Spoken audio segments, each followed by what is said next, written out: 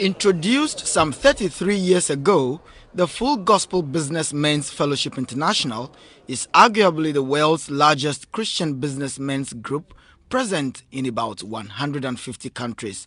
Apart from providing a platform for networking and exchange of ideas, the fellowship also expands the frontiers of Christianity and its core values in the marketplace.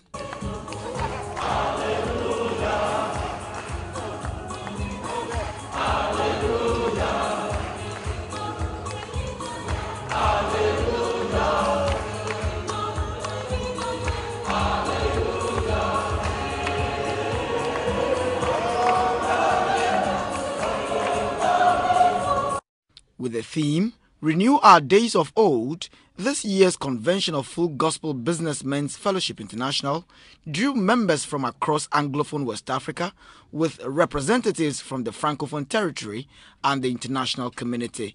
Over the next 3 days, their aim is to sustain sound values and principles of yesteryear for a safe, secure and Christ-centered future.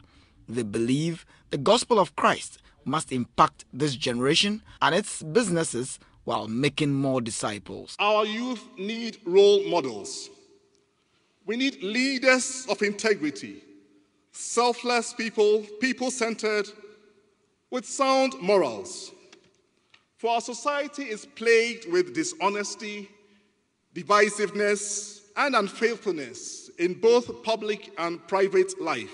Evidently at home with fellow Christians in a business climate, Vice President Kwesi Mr. Arthur gave the trajectory which the local economy has traveled, the hurdles it has encountered due to turbulence on the international marketplace, and prudent measures taken by government to right the wrongs. Governments need guidance as it seeks to establish an effective balance between these considerations.